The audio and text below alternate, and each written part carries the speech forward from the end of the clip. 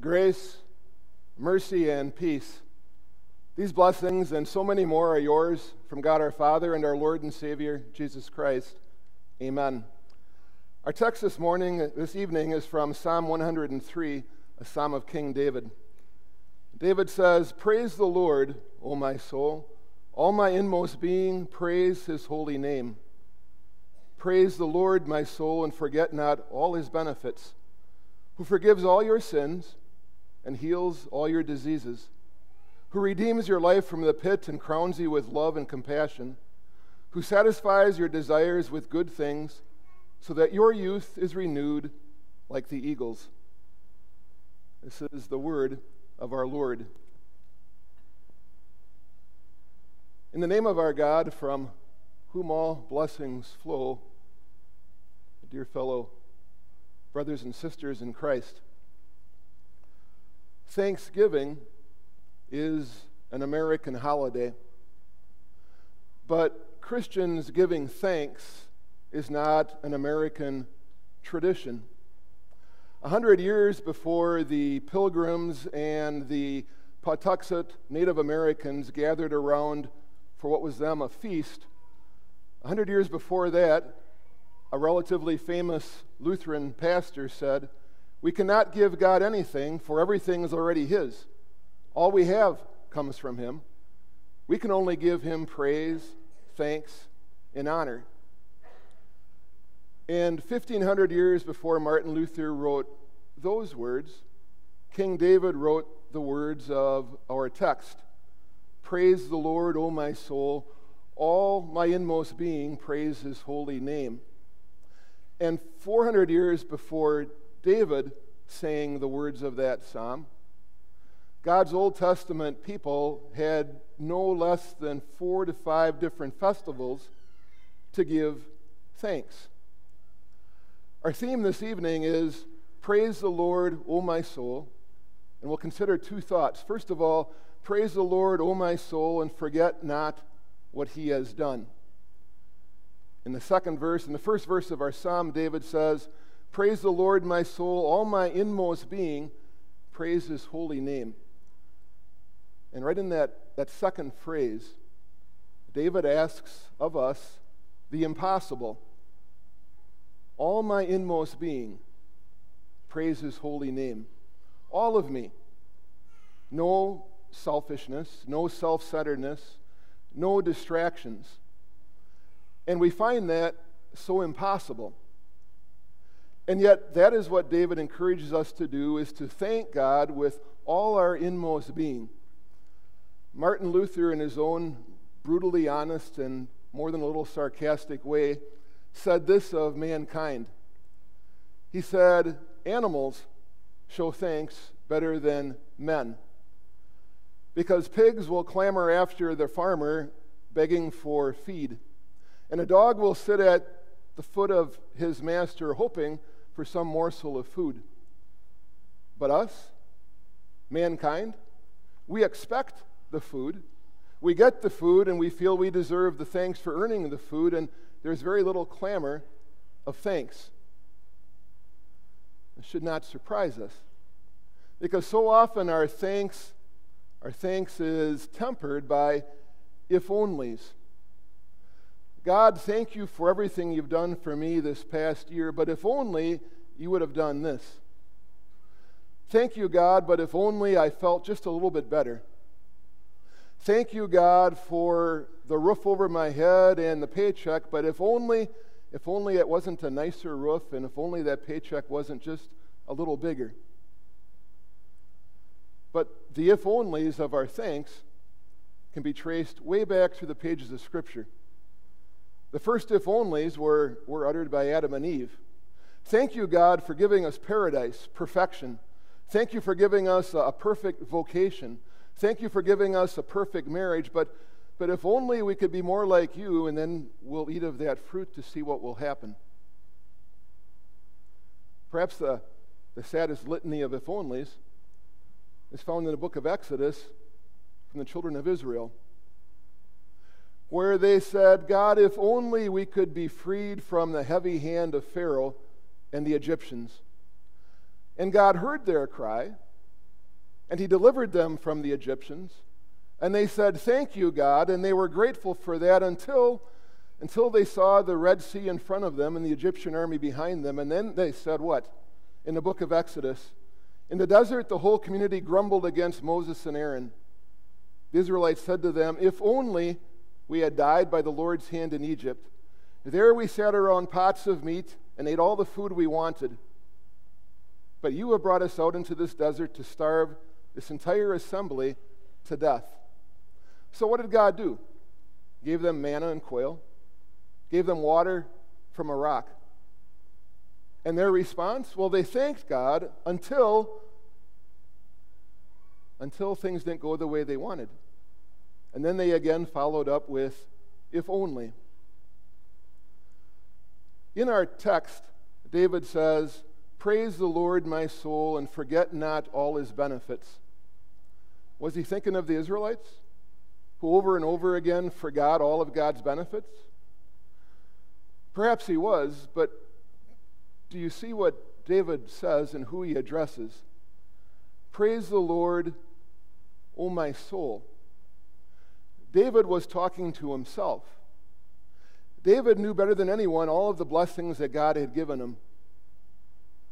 The blessing of music, the gift of music, being anointed as king, victory over Goliath, victory over enemy after enemy, all of those blessings, and yet David also knew firsthand, better than anyone else, how quickly he forgot those blessings when he looked at another man's wife.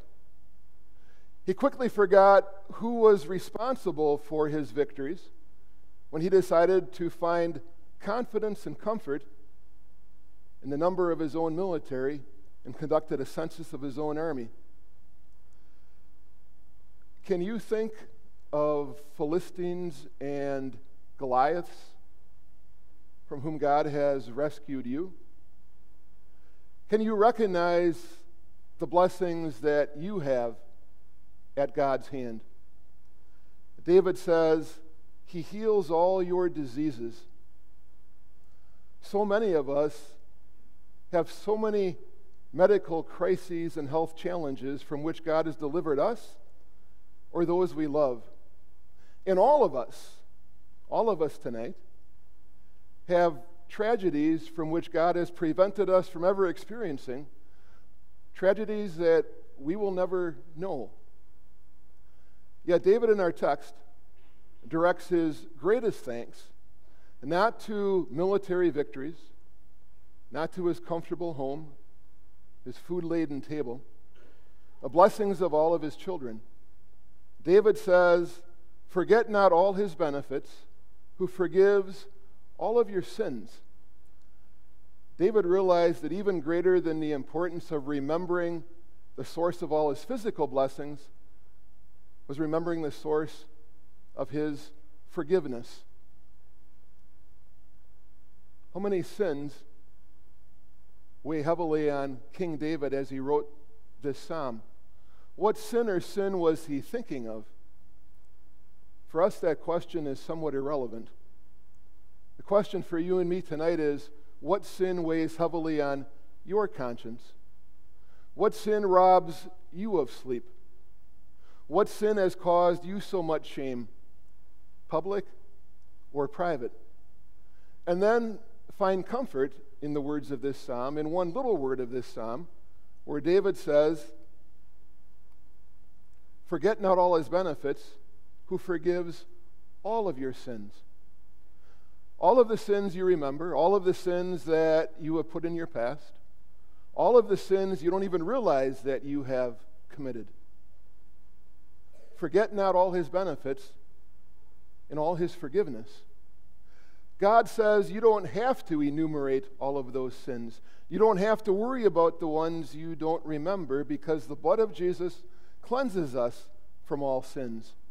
In the same psalm, David says, God does not treat us as our sins deserve, or repay us according to our iniquities. For as high as the heavens are above the earth, so great is his love for those who fear him. As far as the east is from the west, so far as he removed our transgressions from us. Every time I am in this church, I hear such a terrifying diagnosis.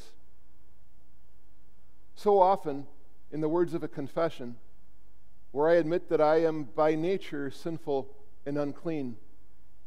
So often, in the words from this pulpit, that convict me of a sin that I think I buried in my past. So often, when I kneel at a table that is far more spiritually satisfying, I am reminded that not only do I hear that diagnosis, but I also hear such a positive prognosis. Go in peace, your sins are forgiven, all of your sins. In the words of an absolution from one of my shepherds, in pointing me to God's promises, that no matter how awful and no matter how loud my conscience, my future is certain because of my Savior.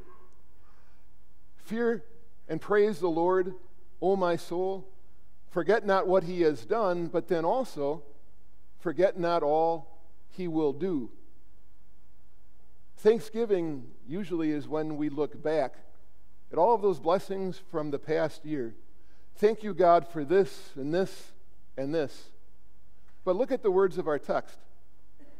David says, praise the Lord, forget not all his benefits, who forgives all your sins, heals all your diseases, redeems your life, crowns you with love, satisfies your desires, so that your youth is renewed like the eagles. If you appreciate English grammar, what do you notice?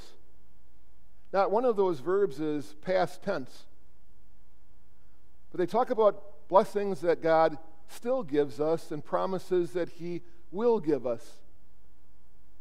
Forget not all of his benefits in the future. How can you possibly forget what you don't have?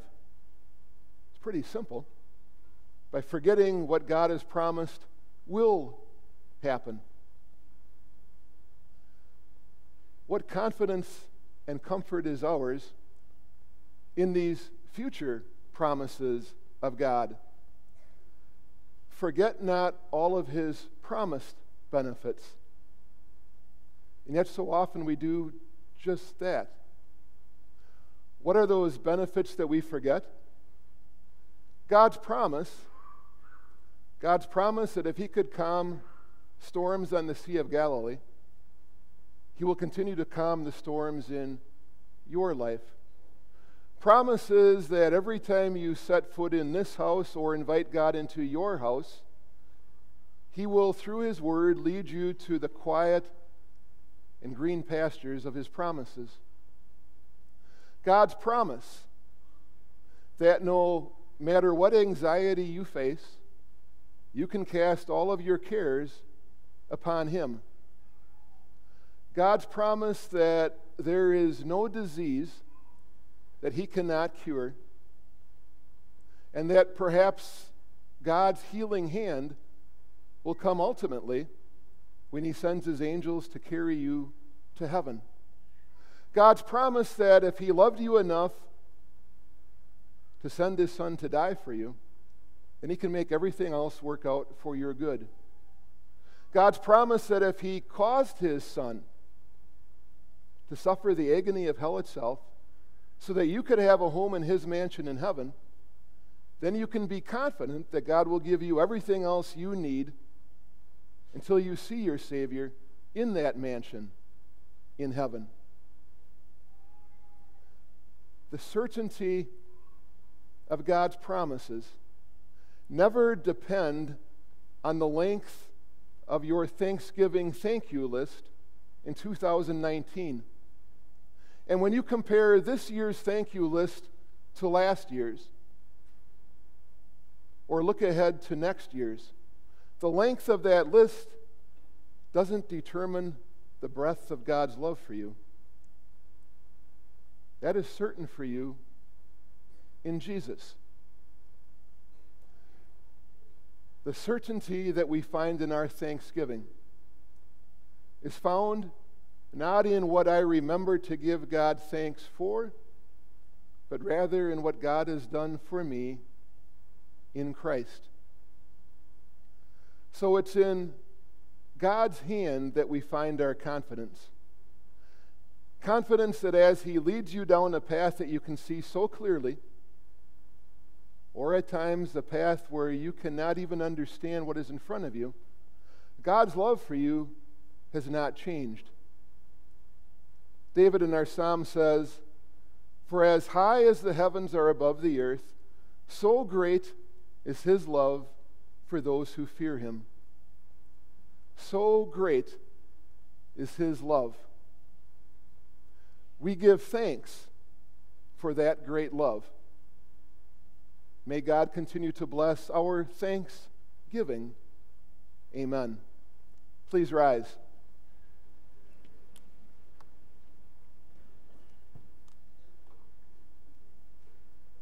Now may the peace of God